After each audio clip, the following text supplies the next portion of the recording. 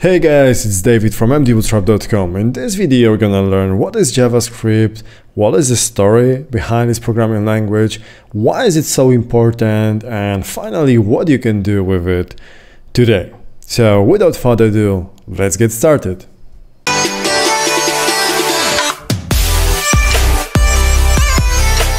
JavaScript is definitely having momentum right now, so in this video we're gonna learn how did it all started and what we can do with JS today.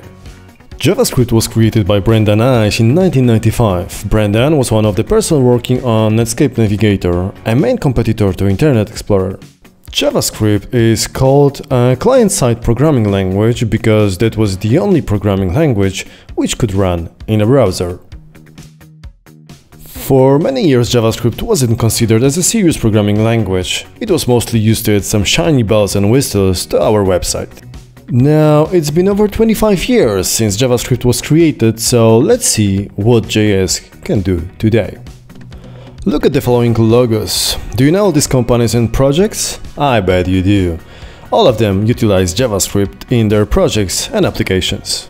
So what JS can do today? On the front-end side we have variety of frameworks like React to build amazing websites, WebRTC which allows us to video call in the browser, Canvas which helps us to visualize the data.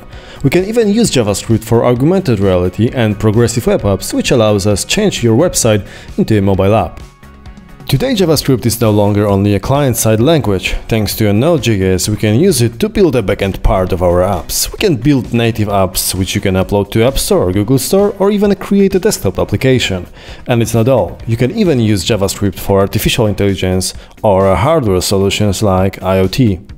So let's have a look at some examples. Let's start with front-end.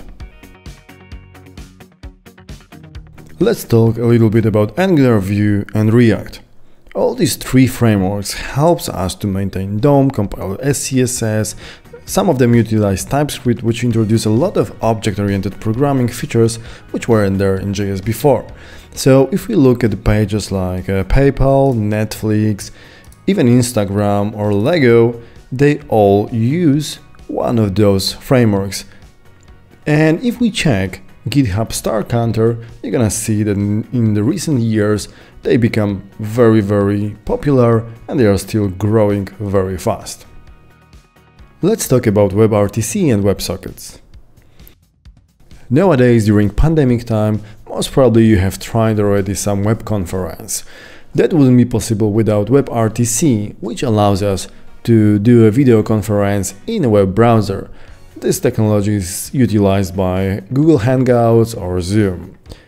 Other interesting technology are WebSockets, which allows us to chat real-time in a web browser. So if you are using Messenger, if you are using WhatsApp, most probably you are using this technology. Now let's talk about Canvas and three.js. These amazing libraries allows us to create animations like this one. As you can see, it's fully interactive, it's rendered in the web browser, and there are plenty of them. This library also allows us to create movies and animations. So we can create a full video scene just with the use of JS. We can even create games almost imitating Counter-Strike or other like Mario Bros, which you know probably from your childhood.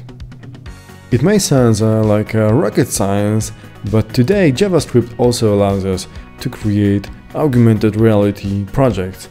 So there are plenty of them, and as you can see, with use of certain libraries we can really extend our perception of the world. Another milestone in JavaScript development was progressive web apps.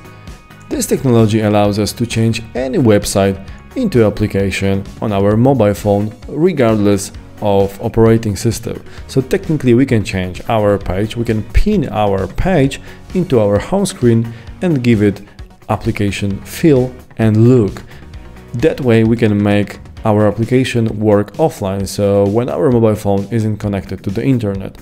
One of the most famous example was Twitter Lite PWA application. So Twitter made its website PWA enabled, and thanks to that, users were able to use it as an application without installing extra application from Google Store or App Store.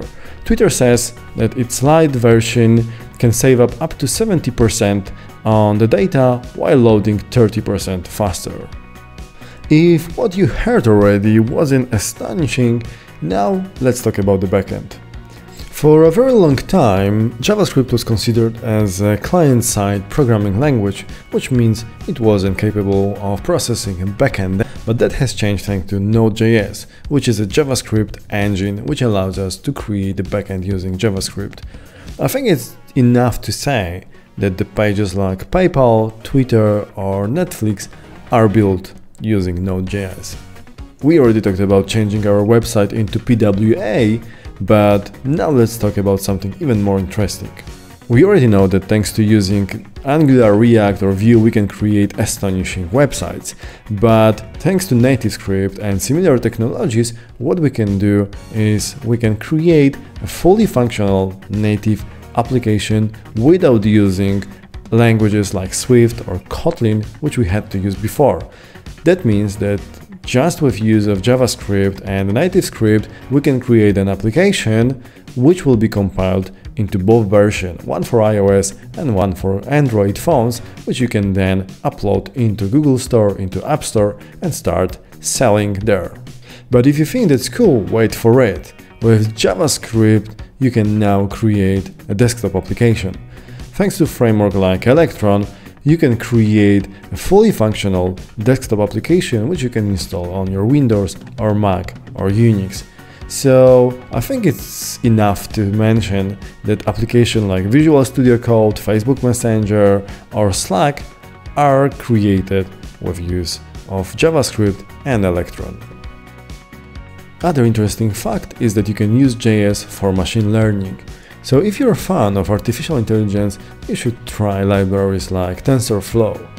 This allows you to develop a fully functional machine learning models in JavaScript. We talked a lot about the software, but JavaScript can also work with the hardware. So if you're a fan of the Internet of Things, you should check, for example, IoT.js, library which allows you to use JavaScript for your hardware, for your Internet of Things projects. So that's it for today. I hope that you now see how powerful this programming language, which started as a side project, is nowadays. If you enjoyed this video, don't forget to give a like, don't forget to subscribe to our channel, and see you in the next video.